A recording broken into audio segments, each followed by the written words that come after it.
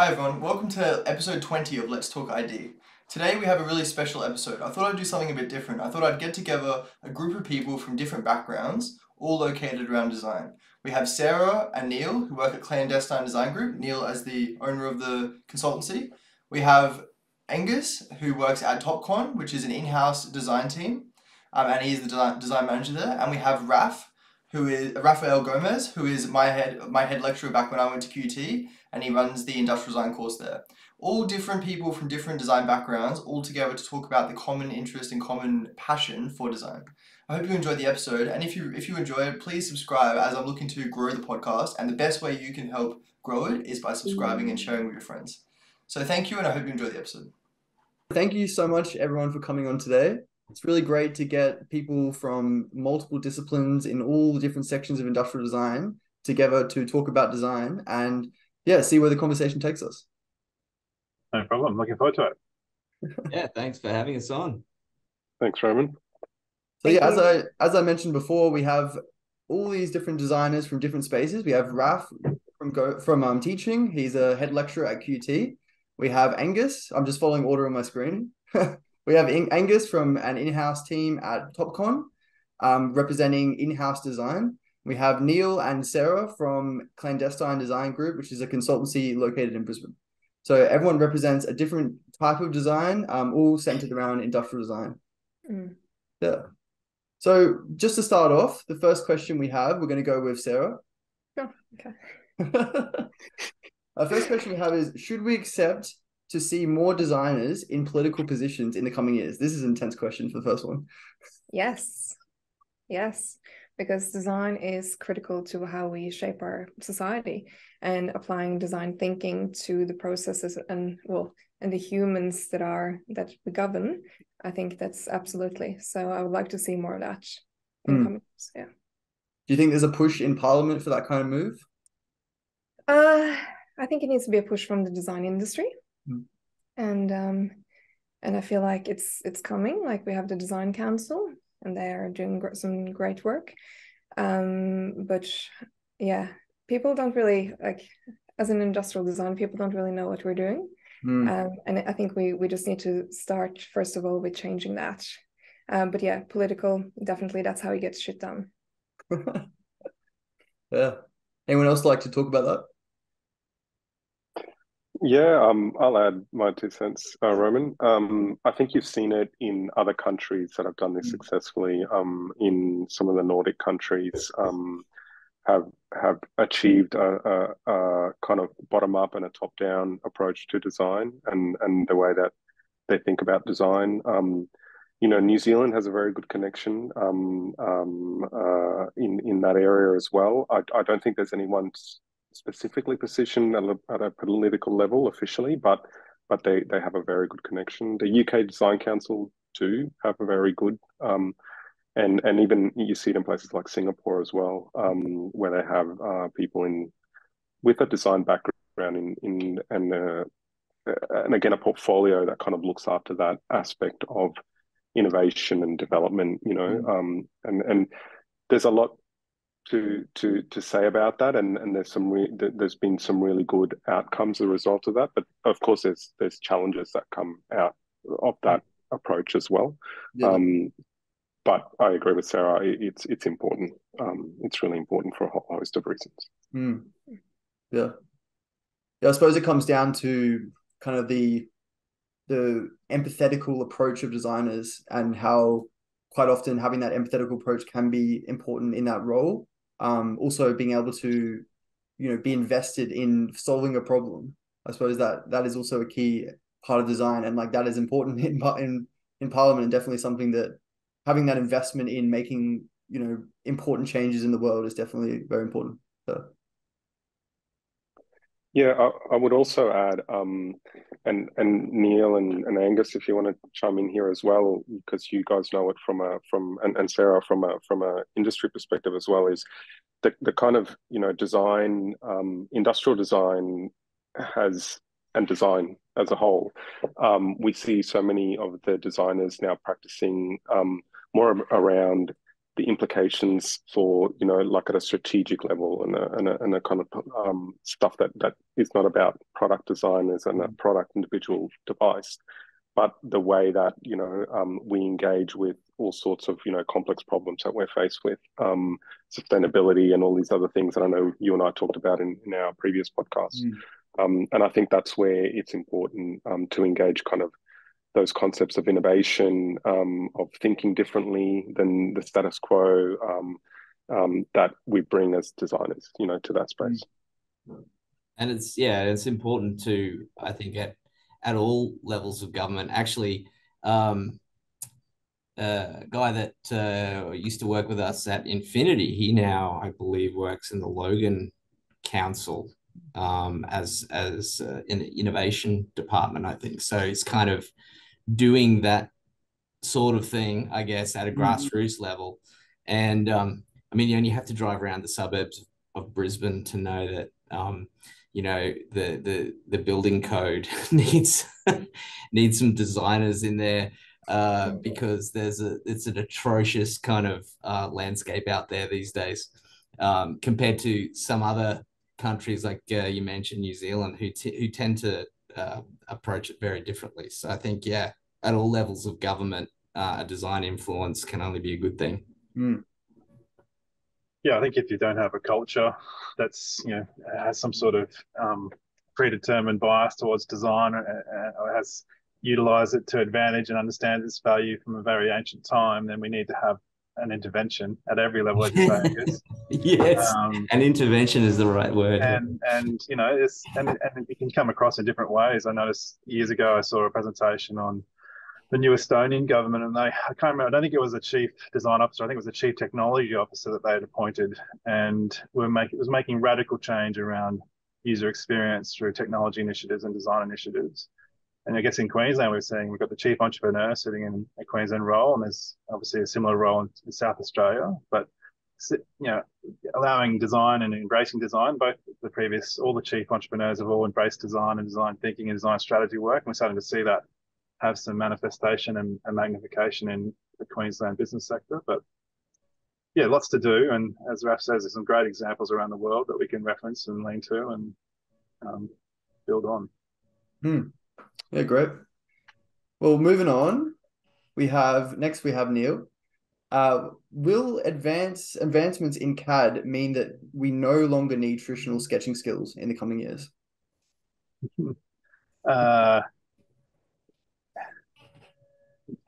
No, we still need traditional sketching skills. You know, until we've got, you know, the Neuralink chips embedded and I can literally beam my thoughts to Sarah or Angus at the time, then probably the quickest way that we're communicating concepts and ideas in the studio context is a thumbnail sketch, you know, and articulating a schematic or a mechanism within seconds. You know, literally that drawing saves you know, 1,000 words, I guess, in terms of process. Yeah. Sometimes I feel like I ask a question that I know the answer to, but it's sometimes nice to get people who are in the position of employment to give that advice to people that it is still really an important skill. So. Yeah, sure. What's the rest of this crew think? Oh, it's vital skill. You can't get by without it, really. I mean, and I think you kind of hit the nail on the head, Neil.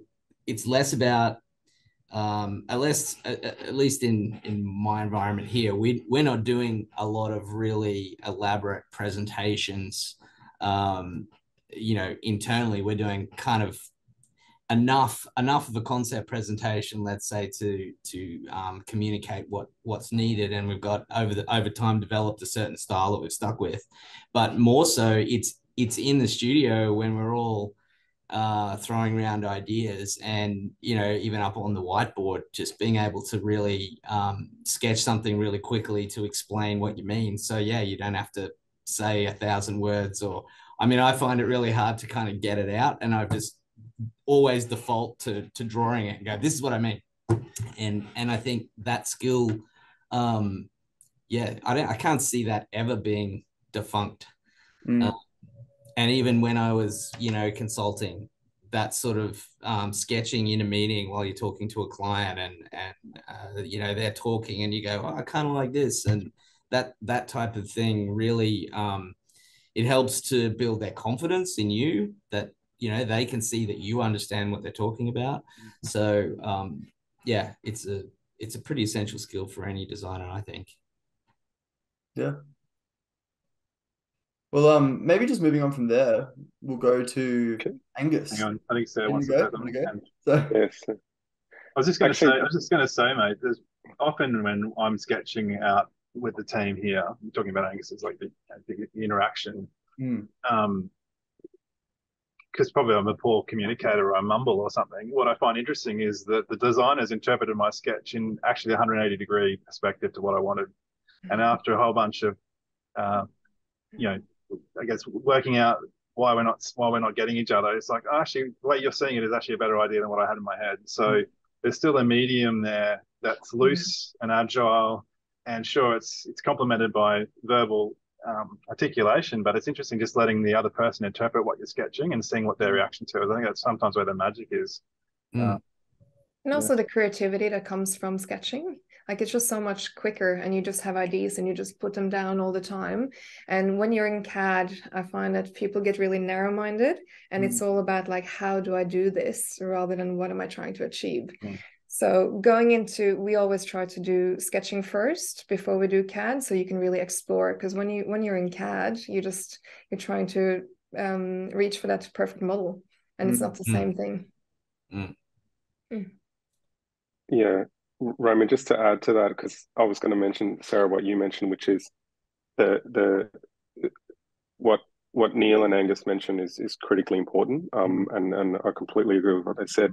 The extension to that was that I think we've all experienced this as designers, is you're drawing something, what you think you're drawing in your head, and then all of a sudden you do a different line and you go, oh, I didn't like. So the act of drawing changes your thought process as you're doing it. And the other bit, which is really important, is in teaching future designers, is I think getting them to draw calibrates their brain differently, right? And so it's not even, let's forget about the skill of drawing. Let's just the actual sitting down with a pen and paper gets you thinking about what you do as a designer differently, and reconnects your brain. There's a lot of studies to suggest that. And that's not to say that we shouldn't have other things, because there's other things, obviously, like model making, right? That could disappear in terms of like what we need to learn in industry. But the learning of design and doing some models early on puts your brain, connects your brain in a different way than other things. So all of these have really important roles to play in like learning about what you are as a designer and who you are as a designer as well. Yeah, I suppose there's a bit of a trap in designers starting out, is that people can easily jump to CAD and they can kind of forget about the fundamental skills of industrial design, like model making, sketching. And maybe there isn't enough emphasis on the fact that in the industry, it is really important. And we should be, really promoting the fact that everyone should be able to sketch to a good level, to be successful in the industry. Yeah, and I guess you look at my team here, and there's not all of us are at visual communication level 110, right? There's a few of us that are Viscom pros and can match it with the best of us, but the rest of us are just good enough communication skills that when they're in a client meeting, like Angus says, and they're on the whiteboard, that the client can most of our clients are not designer backgrounds, so if you don't sketch well, they'll invert the image, they'll change the perspective, they'll flip it upside down, and then they'll be lost. But if you can engage them with a decent, in perspective, and in proportion, mechanically accurate sketch, and help drive through an outcome in a meeting, it's a very useful tool. So you don't have to have everyone at Leon Fitzpatrick levels of skill. You just need some decent fundamentals taught and honed, I guess. It's a clarity of communication rather than the visual impact. Yeah, definitely. Moving on from there, Neil, should graduate designers start out in-house, consultancy, or manufacturing role? That's me first? Yep. Yeah, okay.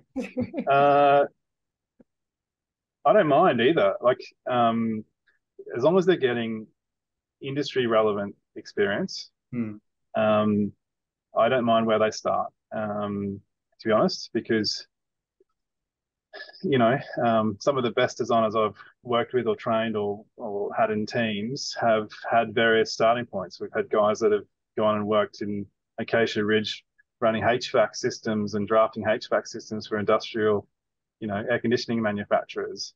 I guess it's up to the individual to pull out of that experience all the professional skill sets they need and move on to the next role. And I think about those designers maturing and are world-class detailers as a result of having to work in that industry, and they were incredible pro sheet metal guys. And then as a design manager, bringing them into my team, I'm like, oh, you've got such a good platform for me to start teaching you, injection molding fundamentals or blow molding fundamentals.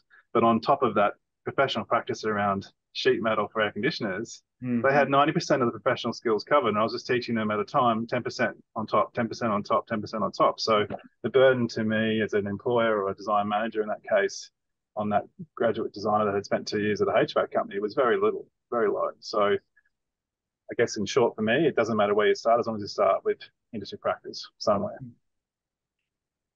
I mean, I've seen, I've also worked with designers who kind of didn't start in-house. I mean, I did.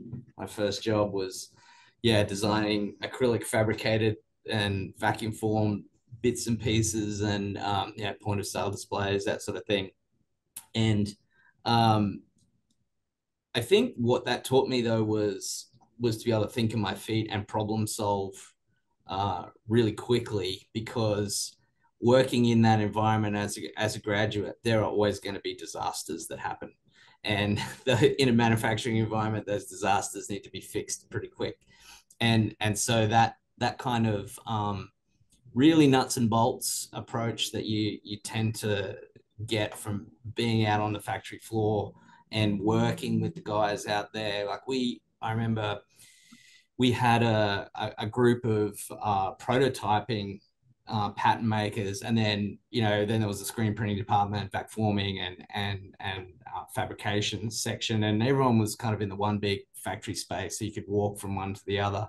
But spending a lot of time with each of those groups really kind of brought a lot of the stuff that I'd learned at uni. It brought it right home to me, and it was a real baptism of fire for me. And I felt like I learned a lot from it that I could then apply later on in a consulting environment. You have those problems that you got to try and solve. And I could see myself standing in that factory and felt like I was in a pretty good position to be able to problem solve there. I mean, the flip side of that, of course, is that you don't do that. You go straight into a consulting environment. You get to work on a bunch of really different projects, and you're learning less about nuts and bolts manufacturing techniques, but you're learning about lots of different industries. So, I had to catch up on that later on. I had more of an in-house experience first before I went into consulting, and actually when I went to consulting, it was a massive shock to the system for me. And then once I got up to speed, it was great. I loved it. But yeah, I mean, if I'm employing someone though, I would love them to have that kind of,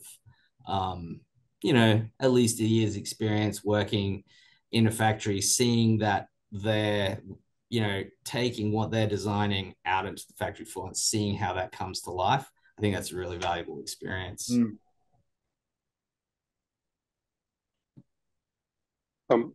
Roman, I might add, the pre-question I would say is, what does the student or what does the individual want to get to in their career? Because that and also, like, what do they enjoy? What's their passion in design? Because if you can line those things up, then like, firstly, the passion bit. If they're passionate about what they do, they'll they really work hard at achieving a good outcome. And secondly, it's like, what do they want to? Where do they see themselves in the future? Is there's some amazingly talented to designers that have gone in and just worked in, you know, at the manufacturing, really liaising closely with the engineers and becoming a real expert. And that's because they love it, you know, they really enjoy that. And then others who have crafted a really good career, Angus and Neil, as I've mentioned, is going in, you know, and finding their path through different job roles and taking the best and, you know, out of what they learned initially, and then going, oh, I really like an in-house design kind of space, or I really like the consultancy space because there's lots of projects, or whatever the case may be, you know. But it's important to, I think, line it up with like what's their future goal and what do they enjoy in design. And just also adding to that, like everyone's on a different journey, and it just means that it's just as important to figure out what you don't like. So if you do take the opportunity while you're young to kind of jump around a bit and just seeing what you like, what you don't like. Like I've been very lucky because I've been consultancy all the time, but within the consultancy, I've been able to explore different avenues like strategic design, and UX design, and like all different things on different projects.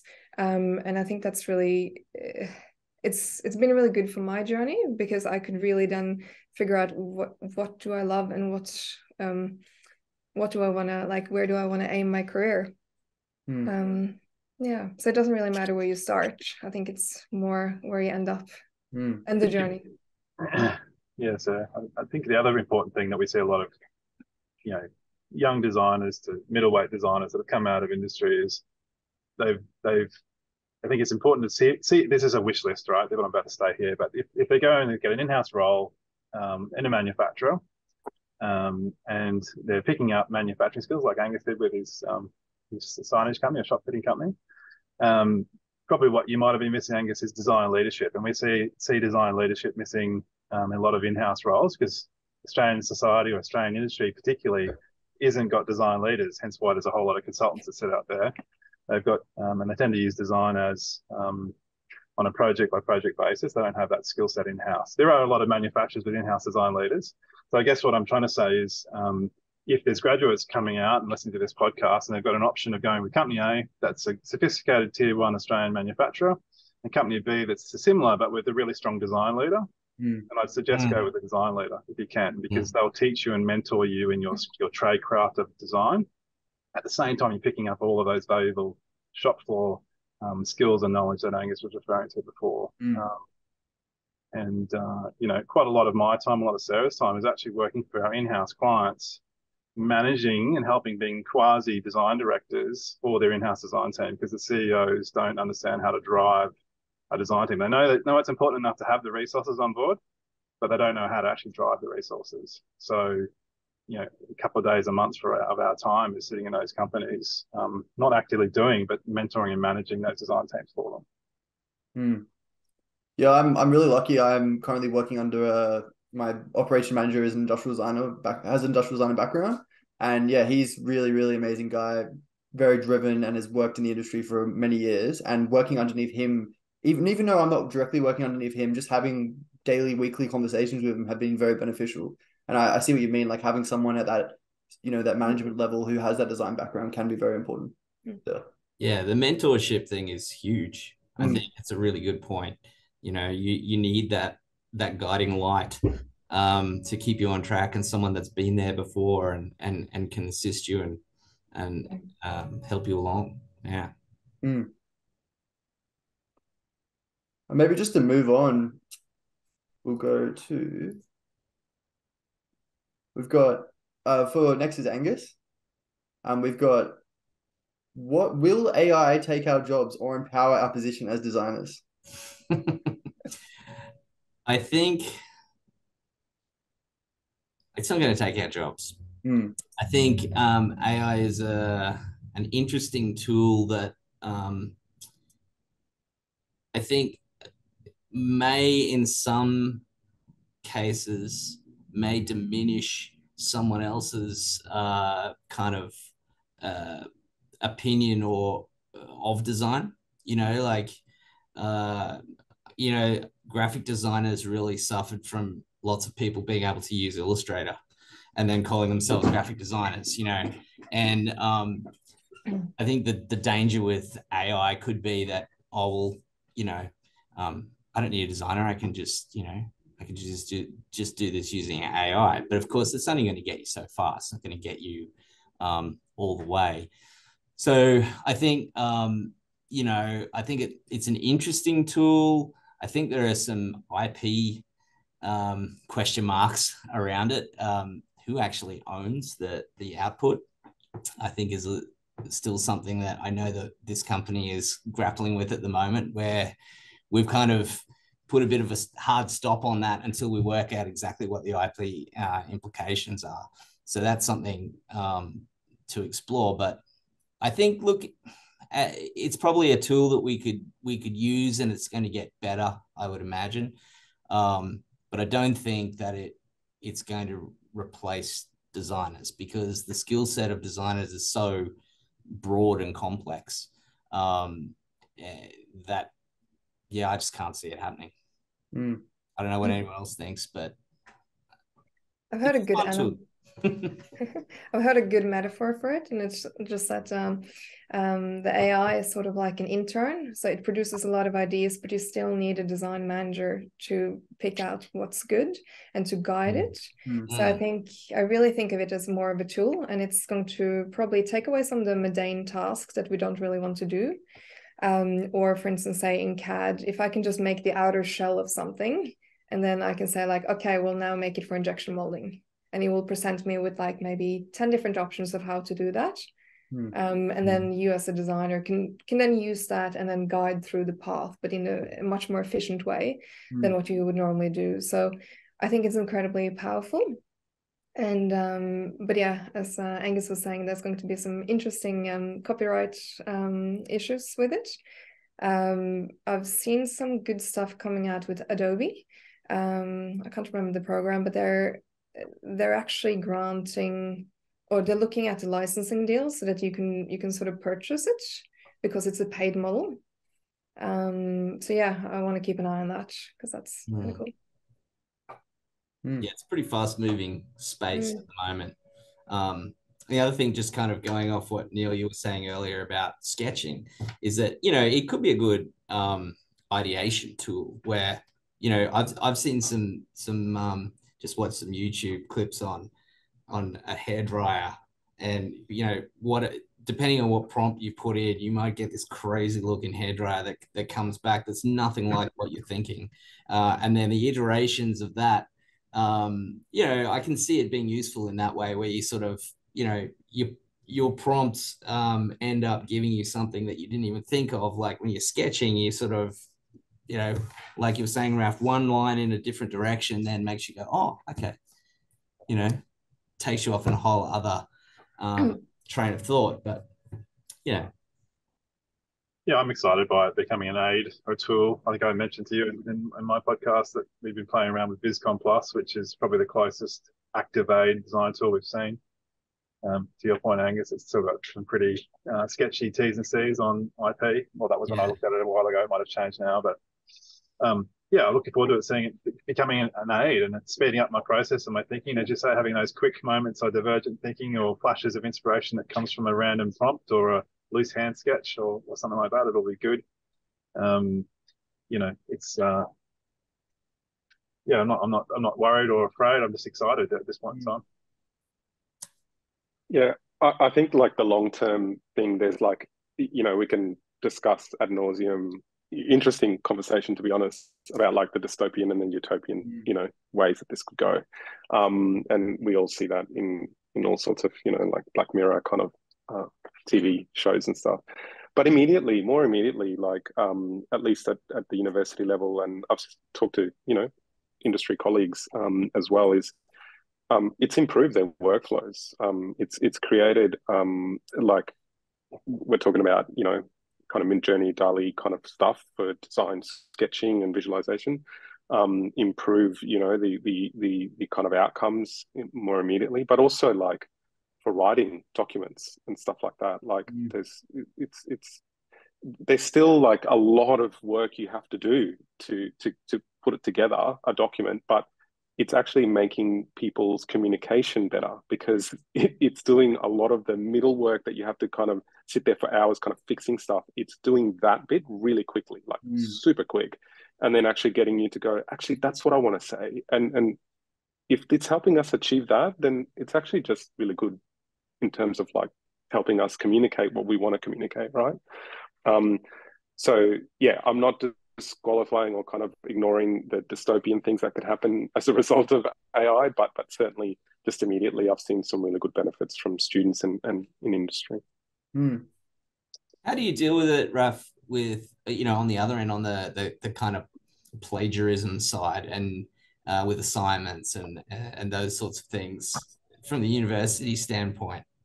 I think different disciplines, different disciplines have different complexities, right? Like in design, there is written stuff that we have to submit, that students are required to submit, but they're pretty, we're getting better written stuff. That's the first thing. It doesn't, ChatGPT doesn't do referencing yet, so they still have to go in and kind of reference the stuff appropriately, and we can check that quite easily. This in terms of sketching and the workflows, I haven't seen too much of them using that in their workflows this semester. I'm sure that will come through, but I'm really seeing it as a positive thing, Angus, in terms of like I'm allowing them to use it, and it's like just recognize it as a tool and show us you're working, but you're developing stuff on top of that, right? Like use it as an initial starting point if you like, but you've obviously got to work on top of that to create your own based on the project brief. So I'm hoping in the short term it's going to improve some workflows for students. Yeah, it's important to have that freedom of experimentation too, to be able to just try it out and see where you can go with it. And it's important. We don't know where it's landing yet, like in terms of like there's lots of conversations in academia around like how do we allow students to use it, and what are the limits, what are the restrictions, all of this stuff. It's like it's open slather right now. Like it's a brave new world. It's funny, I graduated just as it came in, just after it came in. So I just missed out on it. I think it's going to be interesting, even from a product design standpoint. Obviously, you guys are in that space. How is AI going to be integrated into even a physical product, level? Like I saw a TED talk the other day where they integrated it into like a little device that you could wear on you, and you could kind of speak to it, and it would give you like almost like a Google Assistant kind of response, as like an everyday helper. So you don't have to really bring your phone out and like glue yourself to the phone. They were kind of talking about how it could be the future of you having less screen time instead of more screen time. And I mean, that's an interesting way to look at it. So who knows? Sarah, you can lead this one. Oh, no. What? Who was it for? Anyone who wants to go for it, Sarah. Oh, no, you go. Well, I just think it's interesting about onboarding, and we put a fair bit of work into onboarding, right? Custom experience unboxing and bringing a product online, especially when we're talking about IoT products. So you've got the perfect platform to make that experience. And we do a lot of work in the aged care sector or elderly.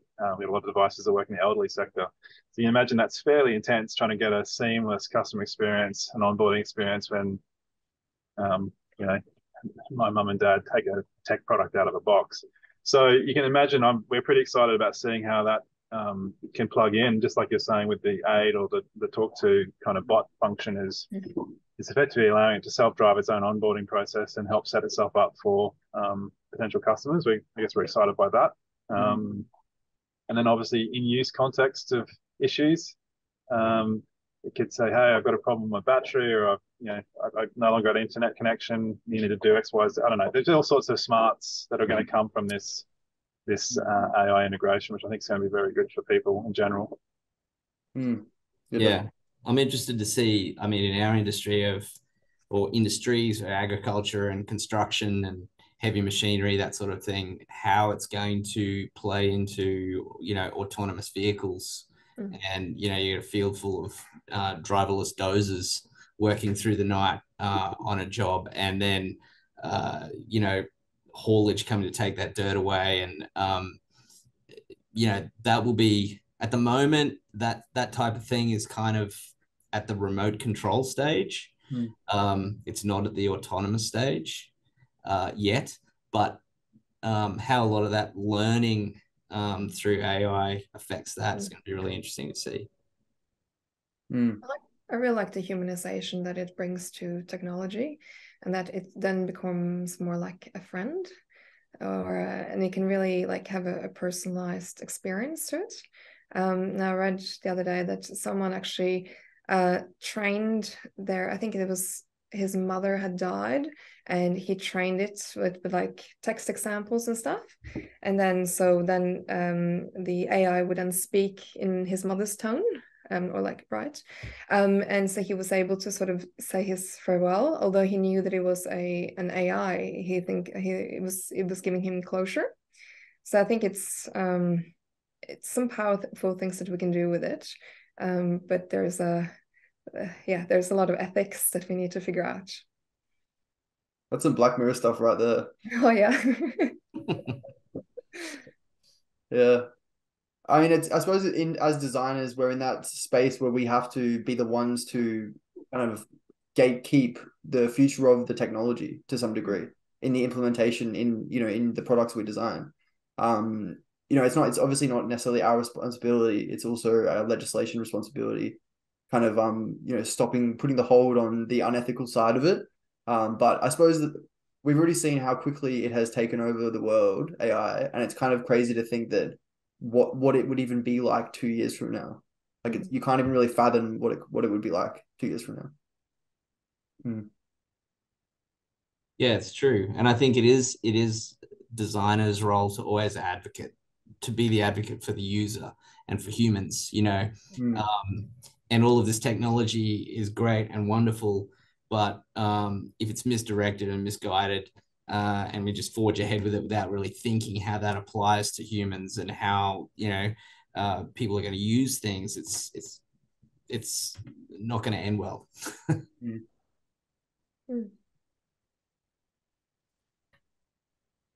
So maybe just moving on from there, we've got Raf. So should we accept to see more designers? Oh, I already got that one. There you go. Number 6. No, it's not doing very good at generating new ones. Number 4. It's the failure of AI. Right? Yeah, see, there you go. There it is. we've found its limits. Panel discussions. Well, this is a very relevant one for Raf, so it works out well. Is it a must to have industry experience as an academic? In design, yes, I think so. To some degree.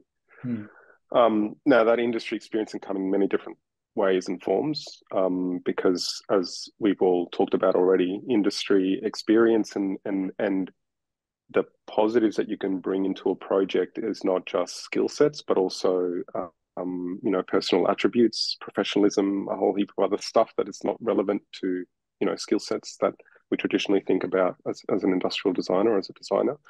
But yes, I do. I've always believed. So even before I became, an academic, I always thought if I ever teach, especially in design, if I ever teach, I want to have my foot in industry to be able to discuss those, the relevant topics to students and talk about them in a way that I've experienced or I know of firsthand, at least. In other disciplines, that's not the case. In other fields, that's not necessarily the case. The theory is the practice in other fields sometimes, right? But in design, design for me is like the end to close the loop on design is like you have to make stuff in the world so people experience it. As Angus, as you said, is like it's for people, and so we have to know what it means in context. And unless you do that, then it's not finished. It's not resolved yet as an idea, as a concept, whatever. So yes, I'm a big believer in it. In saying that, of course, as an academic, I see the place for theory. I'm a big. I understand the strength and the power of theory, and its limitations. Just like I understand the strength and the power of practice and its limitations. And it's somewhere in the middle where it's really important. So if it's somewhere in the middle, that means that academics should have industry experience. And, so yeah, answer is yes. Yeah. Anyone else?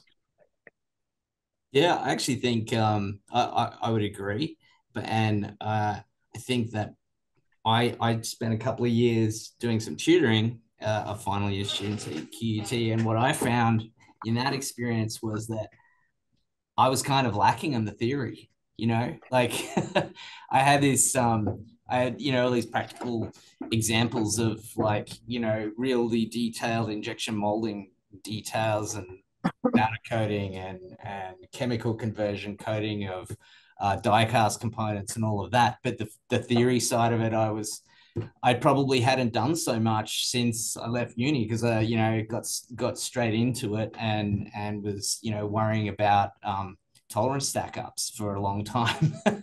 And so I think it's a balance. It has to be a bit of both. And I think it's important for students to see that. And I remember Vesna was running the course when I went through there, and Vesna was always on about research. And then I started working and I was like, when am I ever going to write a research document in my professional life? Nobody wants to pay for that, right? But now I actually see it, and I see the value of it and the value of when you don't do that properly, it really goes wrong, and I think, it's really important to get a good balance of practical skills, but and like I think we talked about it in our podcast, where like if you're going to learn all the practical skills of industrial design at uni, the course would never end because there's just too much to learn, right? In every industry that you could work in, right? So it's important to get that theoretical foundational knowledge. And I still, even though I'm a bit fuzzy on it these days, it's been a while since I've been at uni. I still think back and I still draw from it, So the balance is important, I think.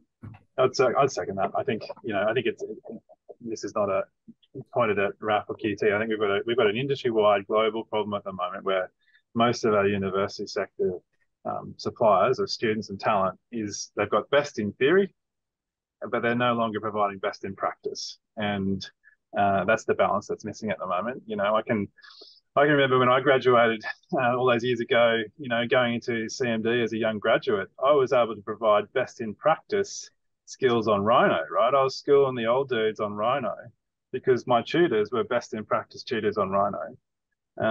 So that's long gone. That's 20 years gone since, or maybe 10 years gone since we had best in practice skills being taught at universities. I'm talking globally, where your industry employers are still best in practice and not learning anything from the graduates. In fact, they're just teaching them best in practice skills. So I think that we've lost that balance. We've got best in theory being taught everywhere, or most places, but we don't have best in practice anymore. So it's a concern for design directors like myself and Sarah and Angus that we've got a really big employability problem at the moment, for sure. Yeah, I do see a lot of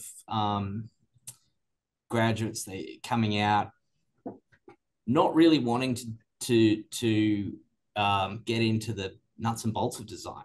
And I think not really understanding what an M6 machine thread is, and I mean, I know, like I said, you can't learn everything, right? But there are some basic things, and I don't know whether it's a generational thing or whether it's I don't know, but I think that the practical side of things really does need to be ramped up a bit in general. Yeah. Yeah. I mean, you've also got to look at like we noticed it in the tail end of the auxiliary programs that we're running, that we started to see the start of the STEM only high school programs in Brisbane, right, where our students were coming through from Griffith or QT, and they'd gone to high schools that were STEM only, right? So they didn't do home ec, they didn't do shop A, they didn't do shop B. Sure, it was available, but it wasn't really part of their priority culturally or available in terms of the mechanism of their high school. So we didn't have any of those sort of practical skills we're not seeing those practical skills coming through in young graduates as well. So we're sort of getting this. There's a cultural shift or a society shift, as well as a focus shift, I think, from unis globally as well. Mm. Yeah, I suppose from my perspective, I've noticed as well that it's very hard, I feel like, to teach the right thing necessarily for everyone, because there's so much diversity now. Like on one end, you could be epi, and you could end up in, CGI, where you'd probably never really need those practical skills of, like, I don't know, nuts and bolts. I mean, he does that as well, but you know what I mean? Like, it's a very different career to, like, working in a manufacturing space. And it's like, how can you teach everyone, no matter what path they're in? It's almost a different degree at that point. You know what I mean? And I suppose in Australia as well, we don't necessarily have as many specialized degrees as they do overseas. So, like, maybe CGI, going into like a CGI field would be a specific degree in Europe. I'm not sure. Whereas here, it kind of fits under design in general. So it's like, I suppose at that point, it's difficult to teach everything. And, like, from my standpoint, I got taught a really good, like, conceptual belief of design, and, like, I was taught to be passionate about design in a way, like, which I feel like is almost more important sometimes than application, because that you can learn that later if you have that passion. And I was taught, so many different things, like a very wide learning experience. And yeah, I suppose at that point it makes it really hard to tailor for everyone and every need. So.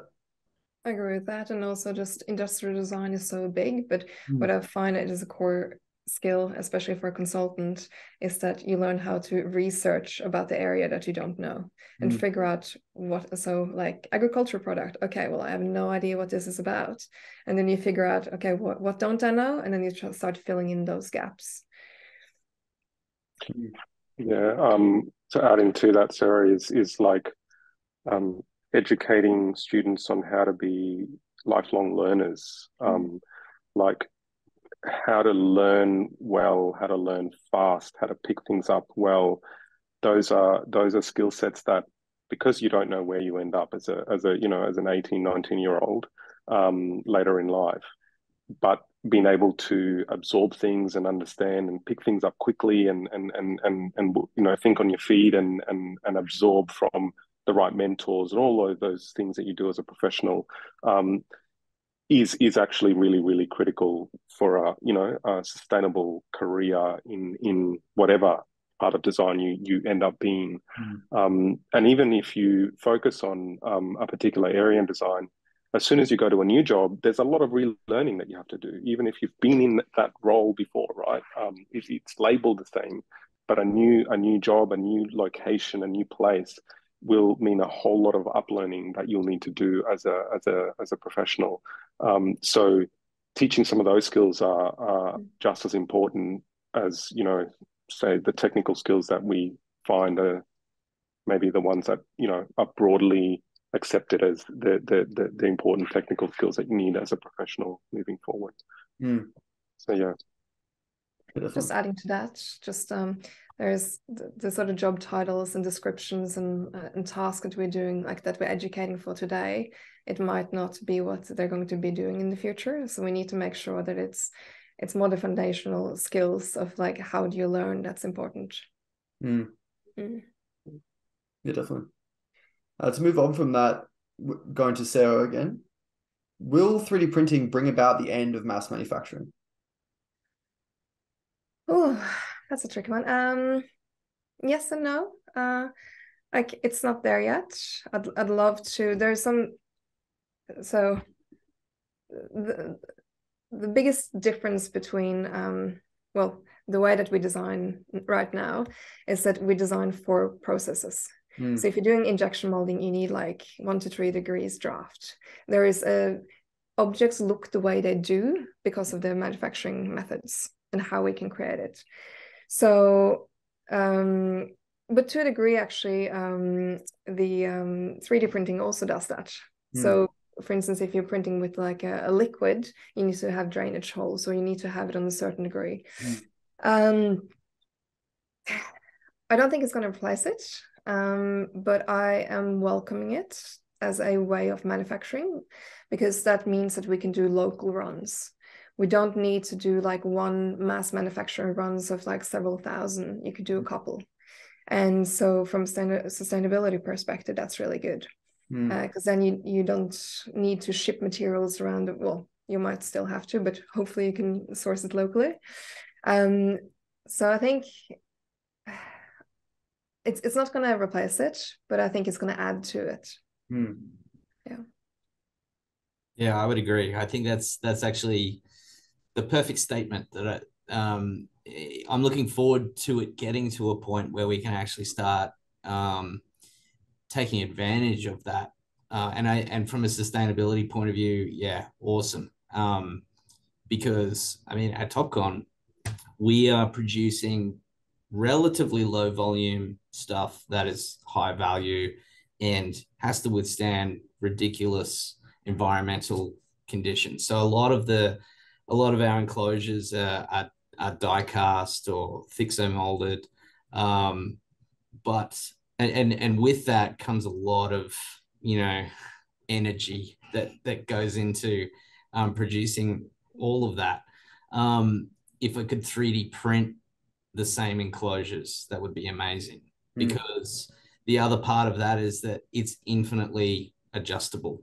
You haven't got a tool that you've sunk $100,000 into that then costs another $30,000 to change. You can modify things, and the flexibility that gives, I think it's not quite there yet, and I'm just like hoping and praying, like just maybe another 5 years, but yeah, I'm looking forward to the day where we can utilize that, for production parts. Yeah, I just back all that up. I think it's amazing to see where we've come in my career. I can remember Craig coming out with this LOM laminated prototype, which was layered glue, die cut sheets of paper, going, how cool is this? And then here I am, I do the same thing to these guys going, we just printed this in 12 hours and we can use it. It's amazing. And as you say, if we have the same curve, we'll be not, but it's an interesting role for us then, because suddenly we'll take on a role of maybe a batch manufacturing provider as well as a design house, which I think is pretty cool. Yeah. And we get to do what the software people are doing. We get to be agile. We get to like fail and fail again and like refine stuff. And that's sometimes a little bit hard in hardware. Yeah, that's cool. There's also some really cutting edge stuff that's coming out of applying this, Roman. Like we've got one of our students went and did an internship at Adidas, and they're working really, really, on the cusp of the cutting edge with 3D printing for shoes. So printing different types of materials, different kind of aspects to those materials in the one print. So they can perform differently. So you have the lower, middle, and upper sole in the one print.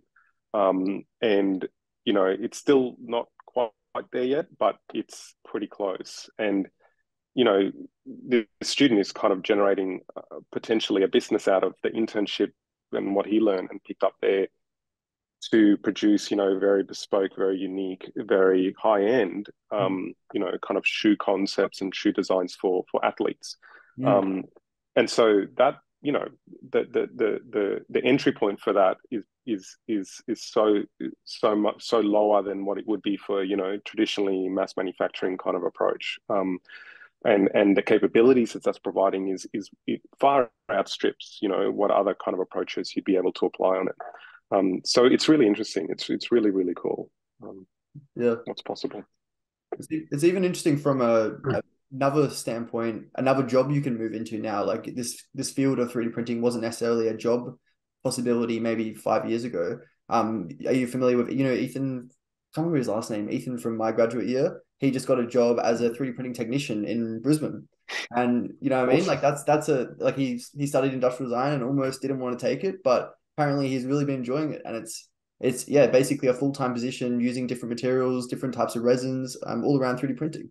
So now it can be even another field of industrial design, another branch of industrial design out there. Awesome. I'm looking forward to getting some of the qualities, material qualities that we can get with like tooled objects. So for instance, MDF printers, they have layers, and then there's air gaps in between the layers. So although it's great for visual prototyping, it doesn't have the same strength. So we are seeing some more machines that are coming out with some, well, more interesting solutions. But I think that's one of the key things that needs to change before it can be seen as a real option to manufacturing. And just to add to that, it's like beyond product design is we're talking about their mental health field, you know, like QUT is a world leader in that space as well. It's like 3D printers have been able to, you know, depending on how you apply it and what kind of material you're using, is utilizing, you know, scaffolding in for bones and for growing skin and, you know, all sorts of stuff in the body that you just can't do with almost any other kind of, you know, technique.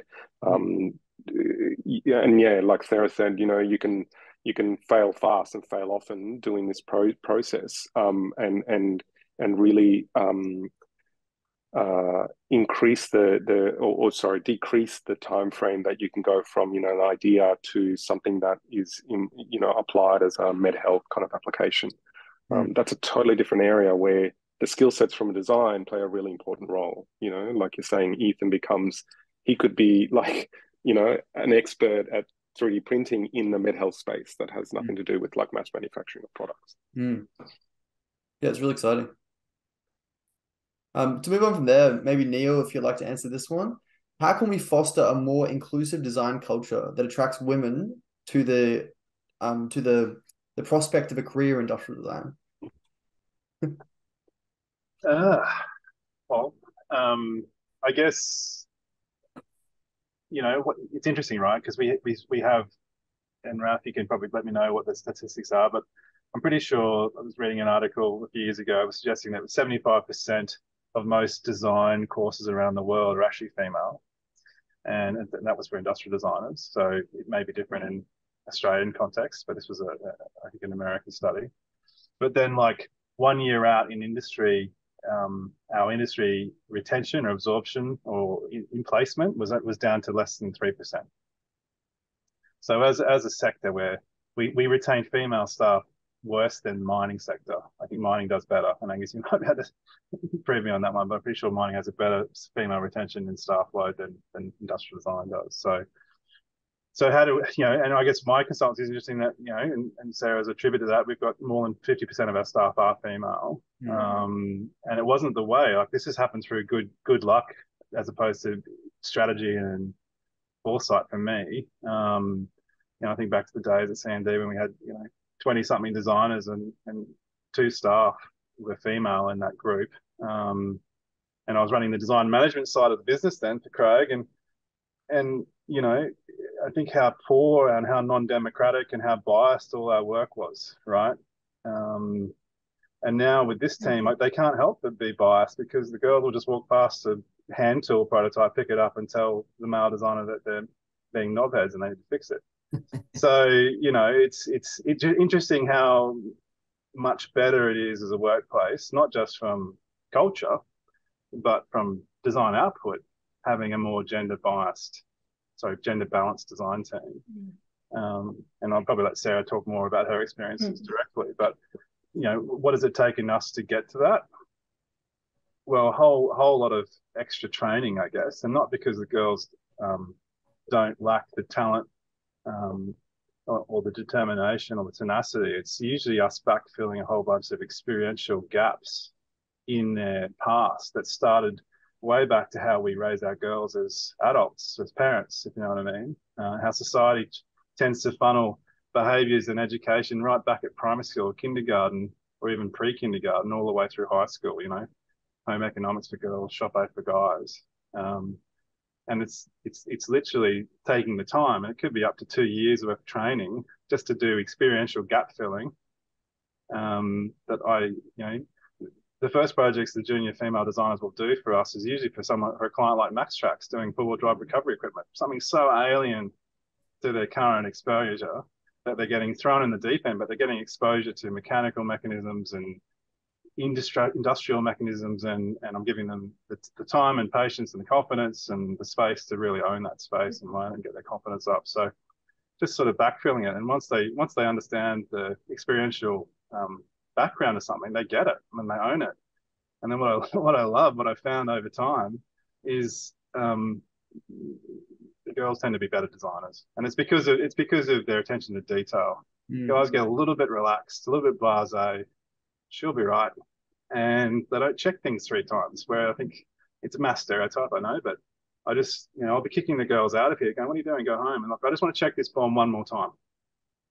The guys are already at the pub, right? There's something about the female psyche, I guess, or what, that just says, "I'm going to check this one more time." There's a diligence level. That's a diligence and attention to detail that I really appreciate as a design owner. So that's sort of my insights, but it does take time to backfill, I guess, the gaps that our society and our education has burdened female design graduates with. And I think an important role as well is mentorship. So when I started in the industry, I didn't know of any female senior industrial designers. And so I kind of had to just, try to figure it out as I was doing it. Just like small things like how do you dress for like the design studio? Or like how do you, like, what's an appropriate like communication behavior? Because the challenges with being, especially when you're young and female, is that people just don't take you seriously. I had, when I was like, we had a pretty flat like hierarchy where I worked, and then so I would like offer coffees, and then they're like, "Oh yeah, you're the receptionist." I'm like, "No, I'm the designer on your project, but I'll get you your coffee. That's cool." So it's just navigating those things, because they can be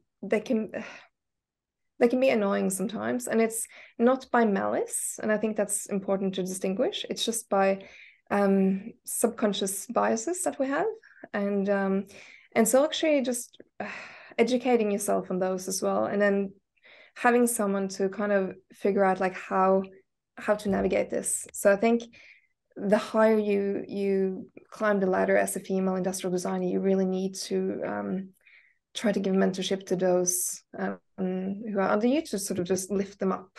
I'm going to send my niece to see you, Sarah. Bring it. She's in grade 11.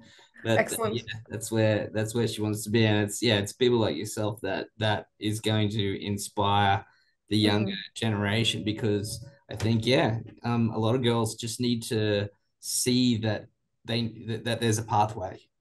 It's hard to see what you and to become what you can't see. Yes, that's right. And I mean, I don't know, would you say that in your career so far you've probably had to work harder than all the other guys, the males, to get to where you are?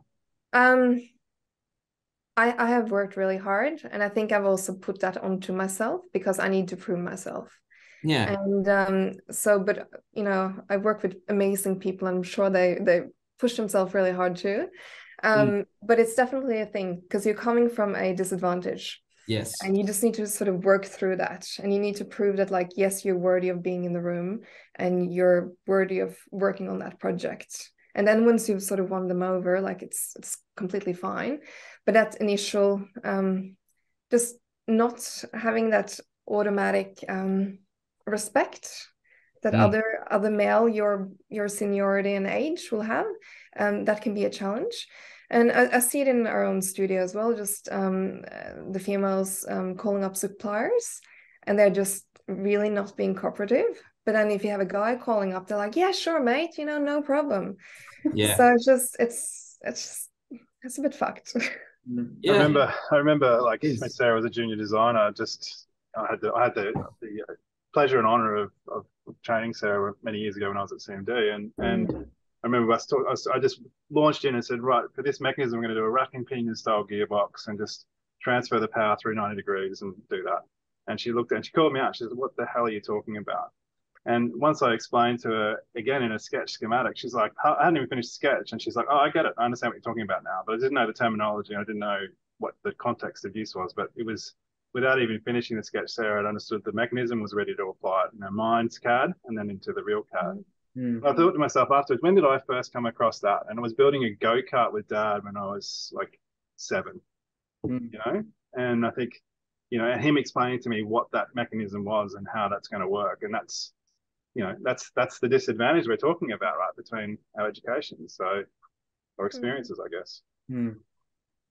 Well, yeah, well, I was raised by a single mum, so I didn't really have a father figure growing up. So I missed out on a lot of skills just, through childhood on that side. But I feel like, so I had some real catching up to do when I started working in industry.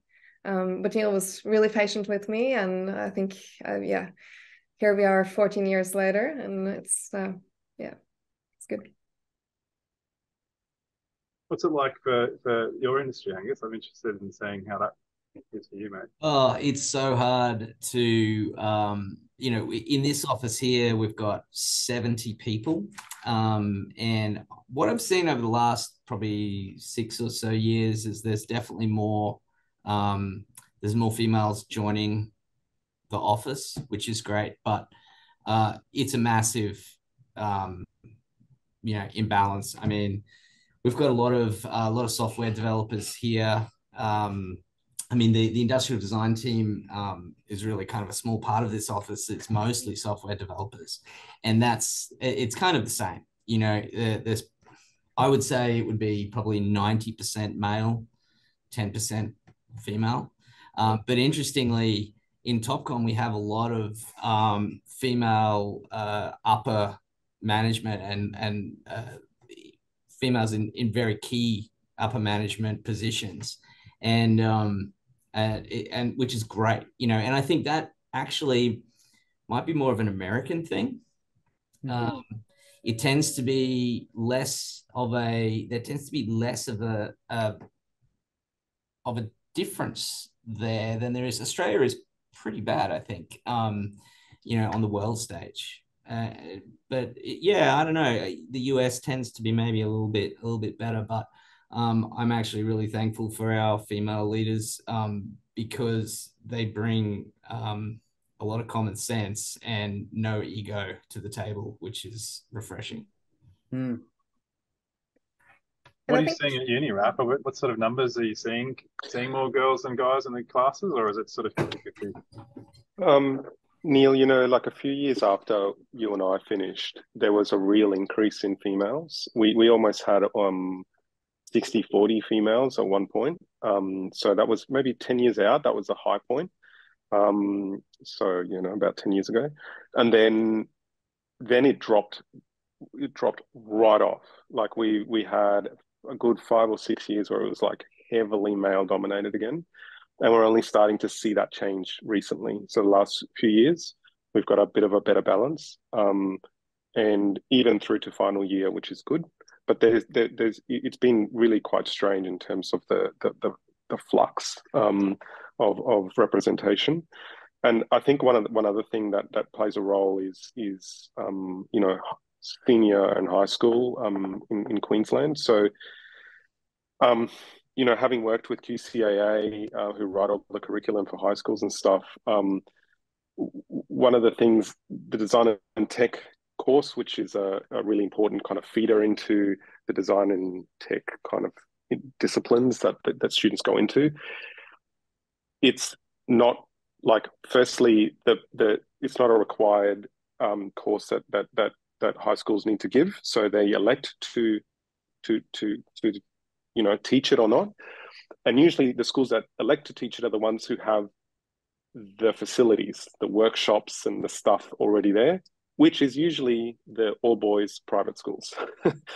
So it like centers around there, because there aren't a lot of schools that are going to, you know, put up or fork up the money to create whole new kind of classrooms and infrastructure, you know, in different disciplines, to absorb that kind of teaching kind of stuff. So yeah, we've got a real problem, kind of, at least in Queensland, in the schooling system, that feeds up into, you know, the fundamental skills that need to be taught there, that would then help students think about going, oh yeah, I want do that for my career in university and onwards. So yeah, it's a lot of problems. I would say that's my experience of being the father of two girls and looking at schools. And yeah, the girls' schools, I suppose, probably in the last few years have started that uptake, but definitely it was the boys' schools were way ahead. They had all that stuff nailed, and it was still, you know, we go and look at the girls' schools and it was home ec, and there might, as part of that, there might be a little bit of a fashion design component, but nothing really more towards industrial design. What was interesting to me was my eldest daughter went to went to Quacky at Kelvin Grove, and they have a really good not really, it's not industrial design, it's not called that, but the IB program. I went there and looked at it, and I was like, man, I want to go here. This is really good. Those kids were doing some outstanding work. It just, you know, grade 10 and 11 and 12. It was amazing, and that environment was terrific. It was really good to see. But I think yeah, also knowing a couple of teachers, and knowing that, you know, as art teachers, you are suddenly then told, okay, you're going to teach design now, and yeah, that they're not really equipped. There's the curriculum's written there, right? But there's a lot of problems, Angus. It's there's like a staffing issue. There's like an infrastructure issue. There's also, like, you know, government priority areas, like they're funding stuff around STEM and other things that you know, like specifically, you know, carve out things that they're funding. So there's different levels at different areas. Yeah, I think it would be really good for people of our, you know, of all of us, people who have been doing design for a while and have had a bit of experience to engage with schools. You know, going into schools. I mean, I was in a lucky position where my sister-in-law was an art teacher and had to start teaching design, and she called me up and was like, you've got to help me. And so I went in and gave a bit of a talk to the kids, and they're all keen, they want to learn, and they need to get off on the right foot. But you know, tutoring at university is one thing, but somehow getting into the schools, I think, to really get all these kids knowing that they can do this, you know, especially the girls who might not even really consider it as an option, or might not even know that this thing that they use every day was actually designed by someone, and, you know, not just the outside, but the software as well. So, you know, I think making those connections and having those light bulb moments for those kids earlier on is going to really help to set them along the path. And then it's also a matter of keeping the women in their roles, because there's a lot of hurdles. So one like elephant in the room is what happens with motherhood. So I have a toddler, and up until, I probably didn't feel like I felt like I needed to have my career in a certain space and to reach a certain seniority before I was really comfortable stepping out on maternity leave and sort of having kids. And if I feel that way, I'm sure a lot of other women do too, because there is what happens when they come back? Do they actually get their career back on track? Like, I've been incredibly lucky. So I stepped back in after 9 months, and then now 2 years after, I'm design director. So I made it through. So I'm very happy about that. But it's challenging, and we need to support women who wants to work, to give them flexibility, and not. If they come back in a part-time role, then, you know, still give them good projects. Still don't just give them like admin roles, because, you know, if you're not there all the time, you're not committed. That's just bullshit. So I think there's a lot of areas there that needs to be improved, and also from like a political point of view, just like childcare. if you can get childcare more accessible, that will help a lot of women coming back into the workforce after they have had kids. And yeah, so I mean, there's a lot of challenges to how to keep women in design, and I think it's not just one solution. There's solutions all the way through, from like childhood and education and visibility to like, okay, well, seniority. How do you even find mentors, right? Or what happens when you have kids, and how does that impact your career? So just from like my own experience is that it's actually going through like pregnancy, and it's just given me a lot of new lenses. So it's just, for instance, seatbelts, right? Mm-hmm. Do you question seatbelts? Like, how do they make you feel when you are in a car? Fine? Oh, yeah, I thought so too. Totally fine. But if you are like in your third semester and you have a huge belly and you have the seat belt that just sits diagonally across the belly, like on the baby, you are terrified, right? Yeah.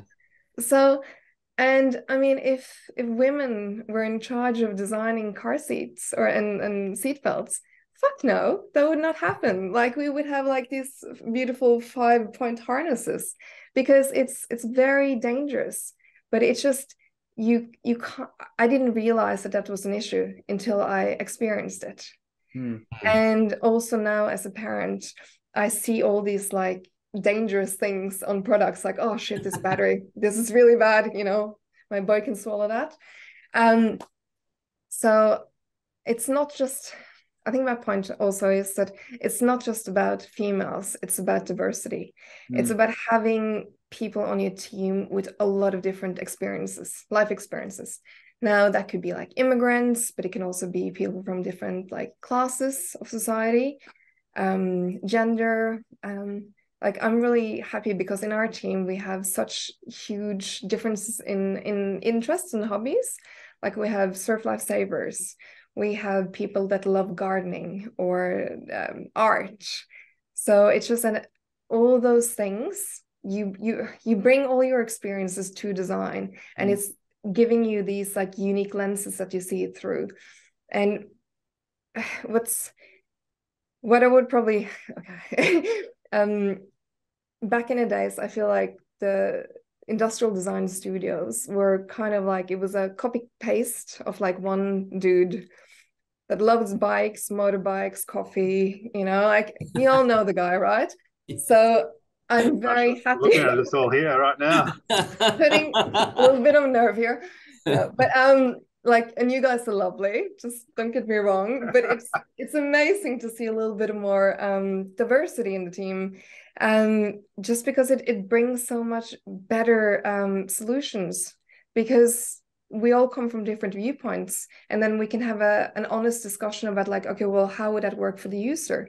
Because the user is not necessarily a mid-30 something guy that loves motorcycles.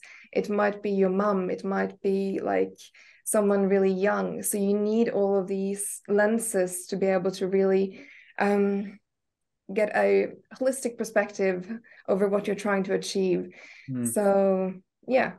Yeah, it's been quite interesting with clients, knowing that we have such a large number of female designers in our team, how they start to look to us for female insight leadership, which is great. But obviously, we encourage them to go and do some ethno research themselves. But it's just changed that conversation, where normally that wouldn't even, well, it wouldn't come about as often or at all.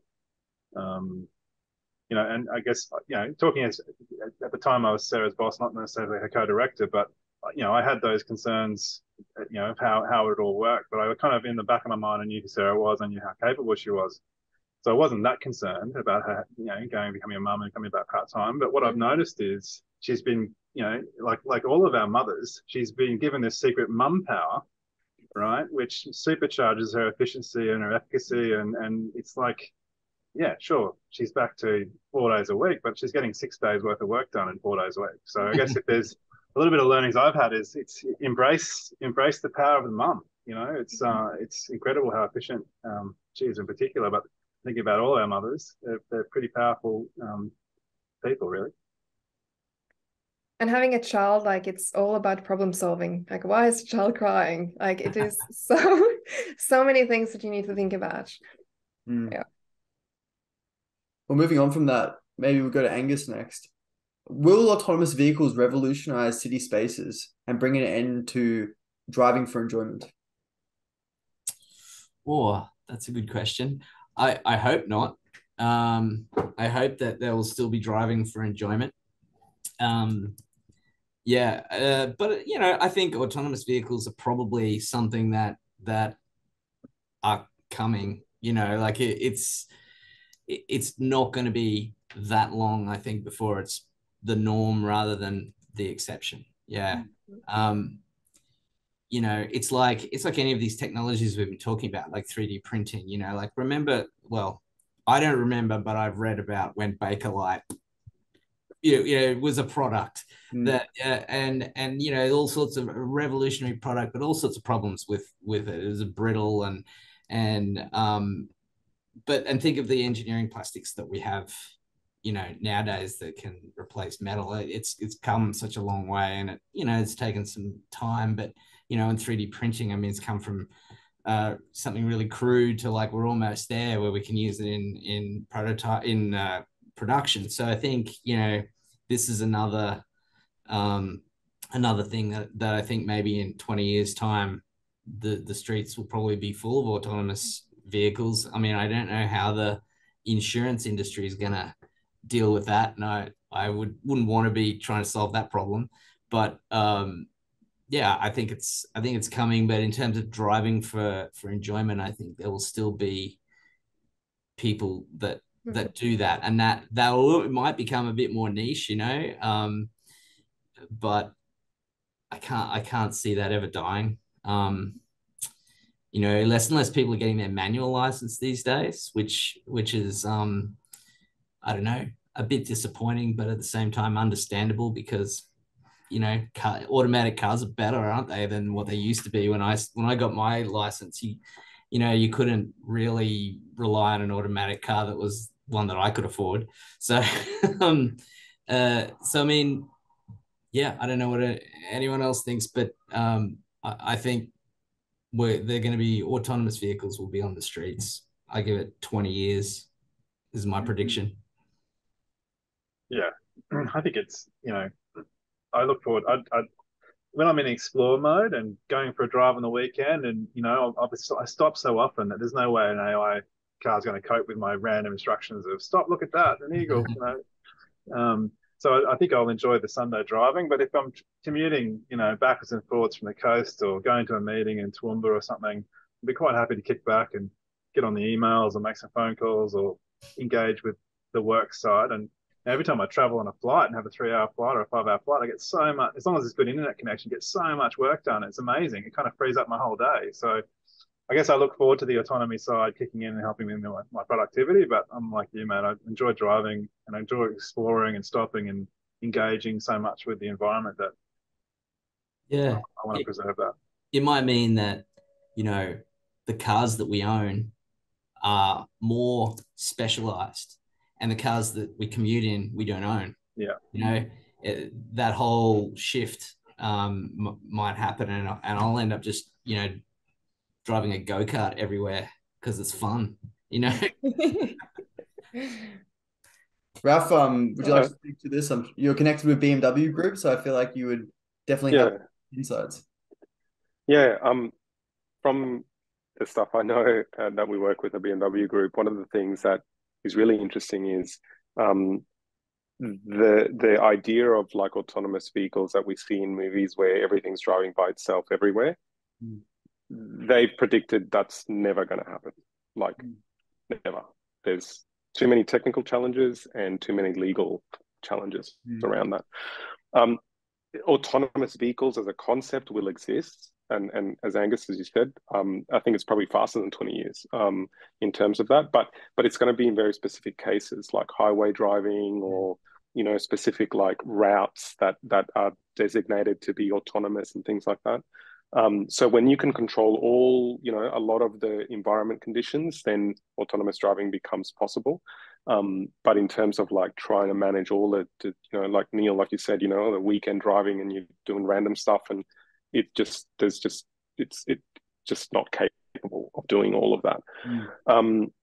But we're already seeing like the seeds of that in some of the work we do with the logistics and factory stuff that all over the BMW directly that I work with, but just all over the place. The way the processes, the workflows to getting autonomous vehicles learning and functioning and all of that, it's already in the industry.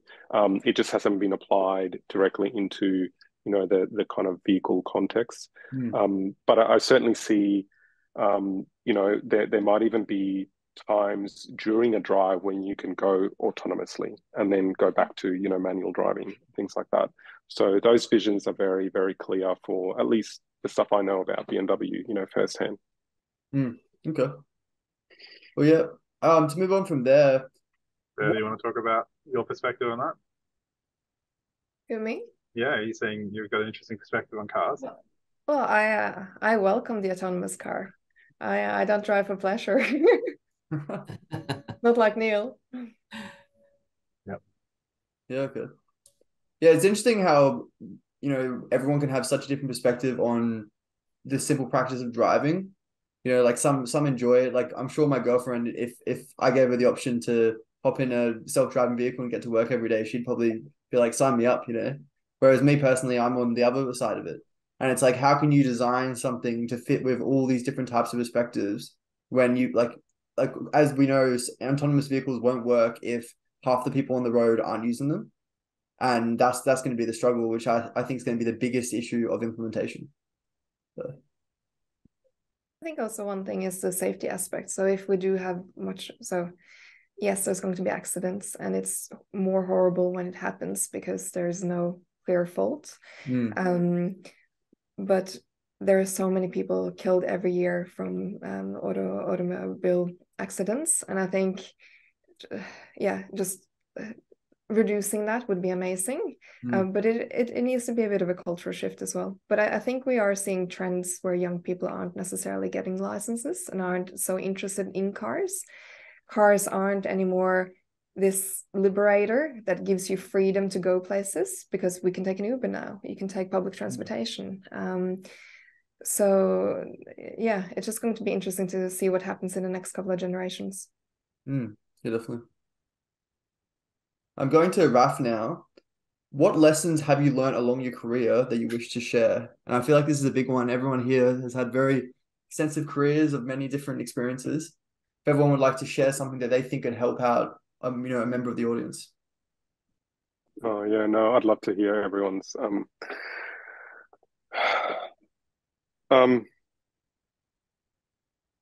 It's interesting as someone who tries to do their best to educate the next generation of designers. I'm a massive believer in like following your passion in whatever you do, whether it's design adjacent or not. I've had many students who have come to me and I've noticed that their passion doesn't lie in design, and I said, don't focus on what you really love. Focus on what you really enjoy, because then you will achieve great things. Because when difficult challenges, when you're faced with difficult challenges, you will just persist. You will continue moving forward because you genuinely love this area. I mean, everything, we've all of us here are faced with challenges in our careers. But if you love what you do, you go, yeah, okay, it's just another thing I've got to overcome. And, it's easy, right? Not easy, but you can see the light at the end of the tunnel. Whereas when those challenges hit you and you're not doing what you love, it's incredible that wall that comes up, psychologically, emotionally, physically, all sorts of ways. So I know it's a very vague kind of concept, but this idea of like, especially for young designers, which is what I care about, is like following your passion is just so important.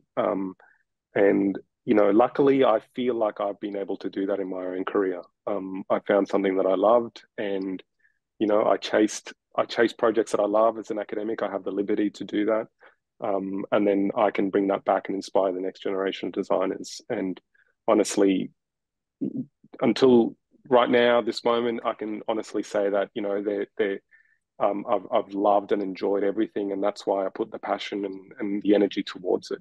And I think if other students and other future designers can find that, then it solves so many problems for you in terms of professional challenges that you face further on down the track. Yeah, that's great. Thank you. I can probably go next. You go, man. Never stop learning. And by that, I mean, it's industrial design is so wide, and you need a lot of different information. So it's not just about design. You need to know about technology. You need to keep up to date with things. So just keep your interest varied and just cast the net broad, just to expose yourself to as much as possible, because you never know that little gold nugget from like an article you read like 3 months ago, how that's going to be relevant for something in the future. Yep, I would agree with that. I think for me, the thing that I've always tried to do is be aware all the time of everything, even walking past a bus shelter and there's a little detail that looks cool, and you stop and have a look and just take note of how that was done. And I do that all the time, and it drives my wife crazy. But we, that and like make mental notes of all of those sorts of things. But more importantly, I think if I was going to give a young designer a piece of advice, it would be to always be aware of the people that you're working with, and whether it be good or bad, you always take something from the people around you. Like, it's really important to listen to everyone that you're working with, and it might not be another designer, it might be an accountant, or it might be a machine operator. Everyone has a different point of view, and that's kind of how you innovate. I think Sarah made the point before, you look through different lens. Everyone looks through a different lens, and someone's point of view on what you might be talking about might be completely different, and that what they take away from that is totally different from what you meant, but that can then spark something else. I think I've always, taken note of the people around me, the leaders around me, good and bad. There's been some real bad ones, but there's been some really good ones. And I think you can, as you go through your career, you kind of take note of like, all right, I'm never going to do what that guy does. And then you cherry pick from someone else and say, all right, one of the greatest bosses I ever had was Glenn Bevan at Infinity. He was an amazing person, and very, very patient, very measured, very passionate about design, and a really loyal boss. And so, yeah, a lot of times when I'm managing people here, I'm like, okay, well, what would Glenn do? Turn off some GB. Yeah. So I think, I think taking note of all the people around you and building that into the way you do things is really important. So I was going to talk about endless curiosity, but you guys have nailed that. I think that's basically that in essence. The other one is and I drive my guys here bonkers with it, but identifying, and it's a pretty hard task to do it, but identifying when you're making an assumption, and never make assumptions, right? So it can come down to the most benign thing, like, are you sure the fastener company has M6s in stock? And they're like, yeah, they did last week. No, that's an assumption they have it this week. And you call them up and they're like, oh, actually, the country's out of M6s because of COVID. Right, well, the whole product's effed because you can't put it together because you made the assumption last week that they'd have M6s, right? So coming back to, Raf's comment a little bit, often in my life when I've had these fairly big problems that have confronted me as a young designer, it's because I've let an assumption creep into my workflow, and I've just assumed that something will be right when it so isn't, and it's an interesting skill to have, and I constantly challenge these guys every day that as soon as I hear them say, well, did you check this? Or did you do that? Or how did you come to that outcome? And you can see that there's been 2 or 3 assumptions made in that process. You're like, right, alarm bells, red flags, let's go and check that the supplier you talked to last year is still the same supplier this year, right? And these sort of things, I guess it's a logistical thing, but it often kills problems out before they even come up. So assumptions are the enemy. Brought back a whole heap of PTSD of projects that have gone wrong for me. But now just remembering those assumptions I made and where it went bad. Assumptions are evil. Kill assumptions. Really are. Exactly. Yeah. Yeah, that's great. Well, we better wrap this up because I don't, you guys got to get home. I got to have my dinner. But yeah, thank you so much for coming around. Just to wrap everything up, one last question. When we live in a world of visual pollution, everything around us, whether it be that marketing or, Google, that's seeing the same products as everyone else, everything around us is polluting our creativity. How can we as designers break out from that and really think freely in the world we live in? If we want to go with, who are we up to? I can't even remember. I think we're back to Sarah. I say bring it on. I think it's good to take everything in, but you also need to give yourself some downtime so that it doesn't overwhelm you. So having time away from screen and just disconnecting your phone and just being out in nature, I think that's also very important. So I think my key takeaway would be balance. Okay. It was interesting. I can't remember what it was, Sarah, but we were at an industry function the other night, and there was a lady from Russia talking about design codes in the built environment. And I haven't been to Russia, but she was saying that down the street in, say, Moscow, the design code is so strong that KFC cannot have its own sign. It is literally a blue sign with Russian font that says KFC this way, for example, right? So she was telling me about how clean the environment was and peaceful, and I'm like, I don't know if I like that. I feel like that's pretty monochromatic, and the diversity's not there. So, she was talking about design crimes. Design crimes, yeah. Well, that's right. It's finding the balance between design crime and font crime, and then this example that we were talking about with this lady from Russia about the Russian the design code that seemed to have gone too far the other way. So, I haven't really answered your question, but I agree with Sarah. I think balance is the key. Roman, I'm not sure where that comes from. The we're bombarded with visual, like 80% or some crazy amount of our brain is dedicated to visual cortex. We are visual beings. Like we're driven by, the what we see around us first and foremost, beyond almost all other, touch is the next one. But yeah, so we're already, I think humans are really, we're kind of tailored towards that. I think it's rather than like challenging that, it's like, as Sarah said, is bring it on. It's like turn it into an advantage. Utilize it when you need it and don't when you don't, right? So kind of become a master of how to manipulate that to your own benefit. And, even designers, we're very visual, kind of even more so than lots of other people. We're very visual dominated people. We work with, visual kind of stuff, whether it be font, color, shape, form, style, whatever. So yeah, I reckon become a master of it rather than it mastering you in a way. Way to look at it. Yeah, I think I like the more the better. Like there's so much cool stuff that you can see. Like, I mean, like turning the phone off is a really good idea, but sometimes there's some really cool stuff on there. And some of the process porn videos are amazing and I love them. And you'll take a little bit and you'll forget most of it, and then you'll be looking at some cat video that's really crazy too. But there's a lot out there to cherry pick from, and I think that's it. You just gotta somehow, maybe our brains are good at sifting through and picking out the good stuff and forgetting the bad stuff, and sometimes it sticks, and then you can use that on some seemingly unrelated thing down the track, And hopefully AI will just step in and filter out all the crap.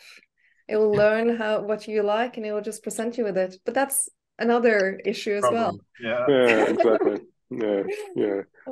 It's so you're not exposed to anything that challenges you in that case. we've seen in the last 10 years a real trend up in the number of instances where we're producing and releasing and patenting on behalf of our clients are patenting projects that are coming up, and often the patents are being submitted often within the same week as another design team in the other part of the world. And it's because we're all responding to the same trends on the same macro media and the same social media, and we're all, designers are coming up with this. There's probably a term for this, Raph. I don't know what the design term is, but this convergence of ideas at the same time. We're starting to have this mass conflict, right? It's kind of interesting. If we go back to when I started, you never hear about patent conflicts, but it's becoming quite a thing now, So yeah, it's interesting how exposed we are getting to similar content. Yeah, I suppose as young designers as well, it's kind of looking to the past for inspiration and not necessarily just doing a simple Google search to find inspiration.